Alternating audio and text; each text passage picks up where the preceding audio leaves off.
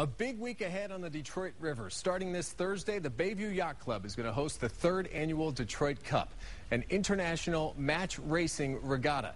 Recently, I had a chance to ride along with Chris and John Van Tol, the top-ranked match racing team in the United States, as they prepared for this week's competition. A learning experience for sure.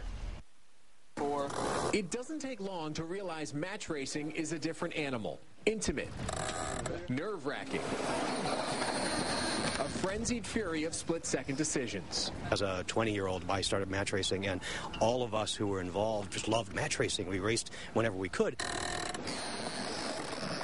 It's a very aggressive sport. Up, up, up! At the end of the race, everybody's fine. They'll have a beer together. It's fierce on the water. It's not a flag.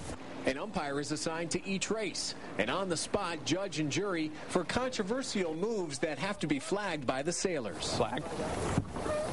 Rather than when you have an infraction out on the water, having to go into a protest room and go before a judge, they do it right out on the water, just like watching baseball or football. Most of the legs are about a half a mile, and it's twice around, so we're talking about 20 minutes. Penalties devastating. All the way up. All the way up. Penalty is definitely devastating. When you're out there, what's the biggest element that you need to keep in mind at all times? 3, 2, 1, 5 minutes. I think probably staying just calm on the boat. You know, you've got one other boat, so your focus is always just on trying to beat that one other boat. At the same time, if you can keep things simple, keep everybody calm on the boat, we usually have our best regattas. This year's regatta consists of 12 boats, 6 from the U.S., 6 from around the world. And the international reaction at first is what you'd expect. When everybody gets here, they're a little bit surprised that they're coming to Detroit for sailing.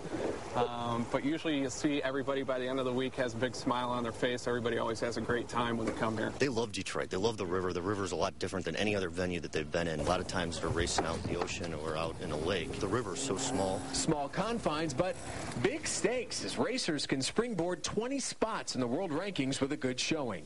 It's a big deal because we have some of the best match racers in the world coming to Bayview. When we invite these people and they come, it really says a lot about the club and our venue. Because of its intimate setup, the racing, unlike most other regattas, is perfect for fans. For the most part, when the wind is right, we can put it right out in front. We have bleachers on the front lawn.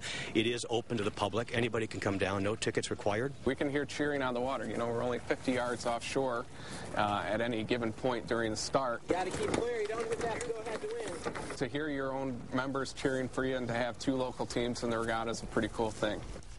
Here's what you need to know. The action's going to get going at 10 a.m. this Thursday. Admission is free. It runs through Sunday. You can get all the details you need at DetroitCup.com.